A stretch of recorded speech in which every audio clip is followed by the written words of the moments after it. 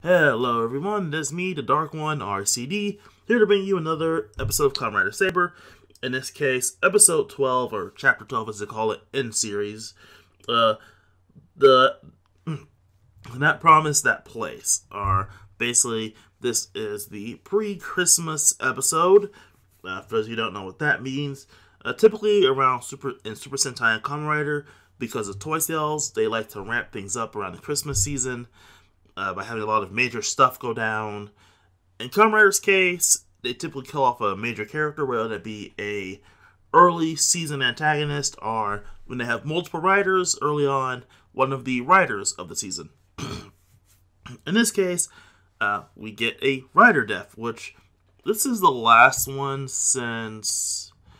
Yeah, because it didn't have one in build. They kind of had a reveal of a traitor in build, and then got rid of an early season antagonist, and then actually it was the last season to have the traditional Christmas death with Laser's death before he came back as a Buckster.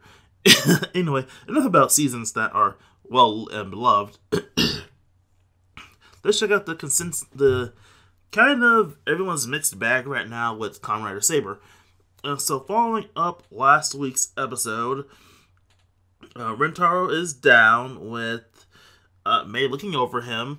The Megado are planning their next moves, with their plan for this branch being revealed. And Sophia is missing, with no word on where the fuck she is. So that could be bad. Anyway, as it turns out, the Megado are trying to use the Six Swordsmen to basically steal their elemental energy in a way to form a portal to their world, the Wonder World, which will force the two worlds to collide and summon the Book of Destiny, which they would use to control the world, and Caliber would use to gain basically all the knowledge of everything. Because he is a seeker of knowledge, and I'm getting a lot of Ansem vibes, like, KH1 Ansem vibes, you know what I mean? For the very, very big cross-population of people who like Kamen Rider and play Kingdom Hearts. That's a very wide cross-population. Anyway, so our heroes are basically reeling from what just happened last week, and they catch Buster up on basically everything that just happened, and he's a bit surprised that Caliber is Daichi. But, at first everyone's like, this is clearly a giant trap, so should we even go out? But Buster says, basically says something that basically they have to help protect the people because, they're heroes. So they have to go out, even if they know it's an obvious trap. People are in danger, so they have to go out and protect the people. He also says that they'll just smash through whatever trap that the Megado have in front of them, which is really cool. I really love Buster, and I hope he doesn't die later. Because, he doesn't die in this episode, but, Christmas isn't happening yet, and there are now 5 riders, so good chance someone else could die. Anyway, so they head off to fight the Megado, and basically he tells Kenzan to watch over Espada, or he tells Ren to watch over Kento, because Kento, he says, I'm fine, I'm totally fine, I'm not gonna go off on my own and fight Caliber again, I totally have my rage under control. This is what he does in this episode. But not before making a quick bedside stop at Rentaro's bedside to basically kind of ask for forgiveness in a way. It's not really asking for forgiveness, but this also kind of is asking for forgiveness. I also do want to mention that there's a fun moment with May where she basically calls out Kento for acting like a bit of a jackass recently, and I like May. She has moments where she's really good, and I really wish the show would use her more. I'm not just saying that because she's cute. Anyway, back to the plot. So, Rentaro obviously hears him because, it's doing that thing where, you think I'm asleep, but I'm not asleep. So that he hears him, and then the pair, basically everyone heads off to fight the goblins, or the goblin Megado. Except for Toma, who's ambushed by Zuos, and I think it's Storios?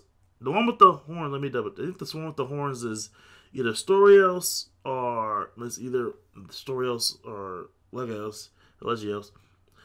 I think it's Storios. But anyway, he's ambushed by those two, and they basically don't want him to get into. It is Legios. It's Legios. He's the one with the horns. They don't want him to get in because they already have his elemental energy. But why are they attacking him when they leave Ren to hop it? No, it's Storios. They look so similar. Anyway, why do they leave Ren alone and attack Toma, even though they have both, wind and fire? They don't need Ren, so why are they just attacking Toma? And that's kind of a bit of a plot hole because they leave Ren alone, and that's kind of dumb. But anyway, they ambush Toma, and Toma fights both of them. But they mostly fight Zuos because Legios is basically standing there like, I don't have to do shit. Zuos got this shit. Well, Kento goes to confront Daichi at, ironically, the very same spot that he and Toma made their promise with the mystery girl whose name was Luna back when they were kids 15 years ago. So, that's major. It turns out this exact thing happened 15 years ago. So we're learning a little bit about what happened 15 years ago. Basically, 15 years ago, the Megado or somebody opened up 6 elemental portals that were going to merge the worlds before Daichi stopped it, or we believe he stopped it, and then lost his power to Kento. Lost his power to Toma. We still don't know clearly what happened 15 years ago, but we're slowly, very slowly, figuring out what happened 15 years ago.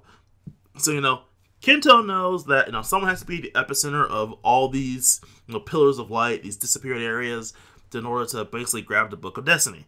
So he's here to fight Caliber one last time because he's about to die, believing that it's his duty to beat Caliber, not only for his father's sake, but also for the sake of his friends and allies, because of what happened last episode. And that was dumb. So for the rest of this is all just fight scenes, and it's really cool fight scenes. Like, the fight between Espada and Caliber in this episode is really cool, and I really love Caliber's new form. I love the sounds for it, and if I were purchasing Kamen Rider Saber stuff right now, and if his driver wasn't so fucking simple, I probably would hop on that. Just for the henshin sounds, because that is really cool. Like, the Dual Dragon, or Tyrannical Dragon stuff is, really cool to me, because I like Evil Rider shit. Anyway, so Rintaro kind of forces himself up out of bed, even though he's still all damaged and injured, and manages to hop into where Toma is to basically tell him, hey, you're the only one who can stop Kento from being a dumbass right now. And then Toma takes off to figure out where exactly Kento is.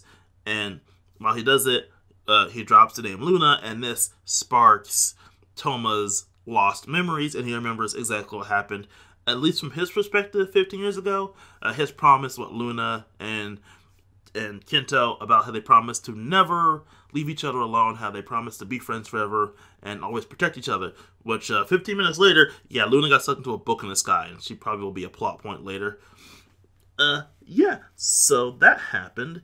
And so he's basically trying to figure out, hey, where's this spot? While he's looking through his memories. Wish he would have, I bet he wishes he figured out earlier, because by the time he gets there, night has fallen, and Kento is on his last legs. He just got his ass majorly kicked. He already got his ass kicked last episode, but now he got double ass whooping, which typically means in most things you're about to die. Interestingly enough, I will mention this, that in the middle of the fight, Kento is forced out of his transformation, which there's a thing in Rider and Super Sentai where typically if you're forced out of your transformation, you can't immediately transform back, because there are going to be either repercussions for the immediate transformation back after being kicked out, or something else. It depends on the series logic, but I guess Saber doesn't have that series logic, because he just wills himself to keep standing and transforms again. All he does right after is use a finisher and get hit by Caliber's finisher in a rather honestly cool scene. But still, I just wanted to mention that because it's kind of an interesting thing. Because, typically in Rider, you can't immediately transform again after being knocked out of a transformation, because you're too injured to, or there's something with your gear that prevents it. I don't know, I think this was either Build or Xaid, but it's a thing that you would injure yourself if you immediately transformed after being knocked out of your transformation. I don't remember which one. It was one of those series. It wasn't Zeo. Zeo, I don't think had this rule, although Zeo very rarely followed its own rules. I'll save that for a Zeo talk. Anyway, so no, Toma gets there to see Kento's final moments, his final words to him, as they reenact their promise, and then Kento dies. And honestly, this seems rather touching before we get the mood whiplash of the ED starting.